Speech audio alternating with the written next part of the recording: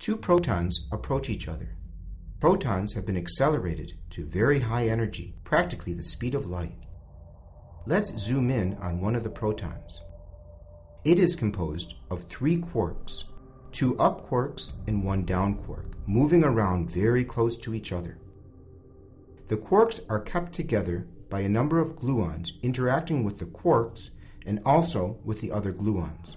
Gluons give rise to the gluon field that keeps the constituents of the proton together. When the two colliding protons get very close and overlap, an energetic gluon is exchanged between two of the quarks of the protons.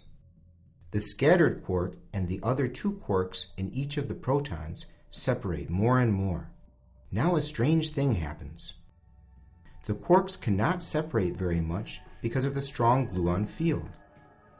Instead of stretching the gluon field between the quarks further, the gluon field breaks by creating a new pair of quarks, a quark and an antiquark. The quarks continue to move apart from each other, once again stretching the gluon field between them.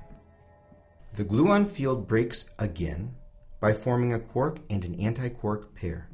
This process is repeated over and over again until all the quarks are moving close together in pairs or in triplets, forming bound states of a quark and an antiquark, or of three quarks.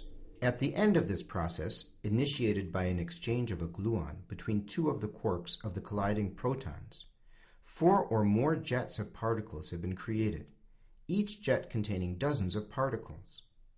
The jets of particles are remnants of a violent quark-gluon interaction inside the colliding protons.